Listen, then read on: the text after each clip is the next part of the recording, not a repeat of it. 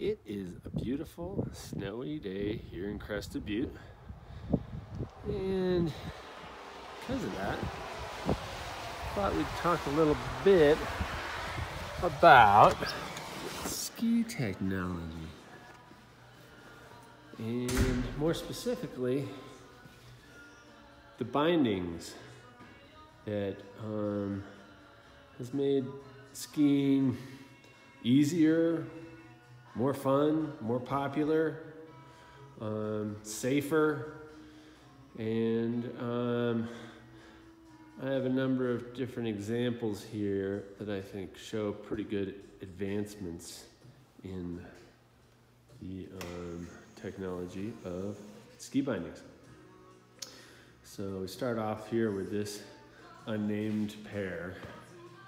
I'm guessing that they are from the 1920s.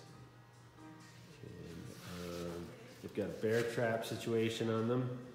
And as you can see, the cables run on the side of the ski right here, which you would think would be, and there are no edges, but you would think that would really mess up your turns and certainly be dragging on the snow.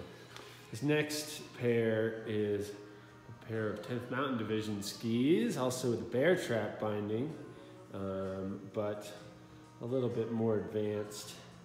And they have this heel spring situation here and a good metal clip for the boot to go in. Still stuff on the sides, but next we go still to the bear trap, but we have a releasable toe piece, and these are Hart skis. I'm thinking from the late 50s, early 60s. Absolutely zero for the heel to grip on other than the cable. The next one here is a pair of Zermatt skis made by Sears and Roebuck. And it's still just a bear trap, but they are starting to put springs in them, the releasable toe, and some decent edges as well. So we have an example here from Tyrolia of the bear trap, Gipron, an Italian company, and then Marker, the first Marker binding that I owned. And these are Honeycomb skis, also made by Sears. And then it was at this point that I think a major, probably the biggest technological advance happened, and that was the Cubco binding. This is the Cubco, and it's a releasable heel piece, and we no longer have the cables attached to the side of the skis. I also own a pair of Miller bindings that I think were around about the same time as those Cubcos. They're new old stock, saying made in the USA, releasable heel. Oh, Japan. Anyways, these, I still have the directions to how to mount these because that was such a new thing. It's the only American binding used in the Olympics, they say. And here is the jig. Okay, moving on. Then we get to the Rotomat by Marker. This Rotomat survived for, I think it was close to 50 years, where they were using it as their main heel piece. Looked very technologically advanced in the 60s, but not so much in the odds or in maybe the 90s they stopped making them, I think. Anyways, moving on, we have my first example of a look binding, and these were super popular. You can see the big leather straps, because you had to tether your binding or your ski to your foot. And then we have right here the VR17 Dynamique. These were Jean-Claude Killy's.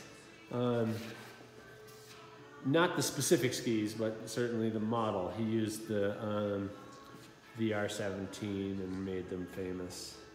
And we have some Solomons on here. The old 444. I think these were a revolutionary binding, and they made a ton of them. And then we come on over here to another marker with a rotomat, very similar to this rotomat, and yet this was, 20 years after. And here we have the very first that I know of ski brake, and it was separate from the binding, but this flap would flap down when your ski came out, and it would make the ski roll and allow it to come to a stop. Then we have a Solomon here, and this is one of the earlier examples of an integrated ski brake, and certainly made things a lot easier for getting in and out of. That's mid to late 70s. And then I thought I'd just give an example of the modern binding. And these are some 2019 Solomons that I have on a pair of romp skis here, made here in Crested Butte. They're 118 underfoot. So there are some relatively wide patter skis with a really nice binding on them. So we've come a long way from leather straps to this. I have a lot more examples, but I thought that these were relatively good examples of the advancement and how much more fun skiing probably is now in comparison to the days when you would strap your feet into these things and just pray. Anyways, from Crested Butte, this is Get Bent Blacksmithing Studios. Thank you very much.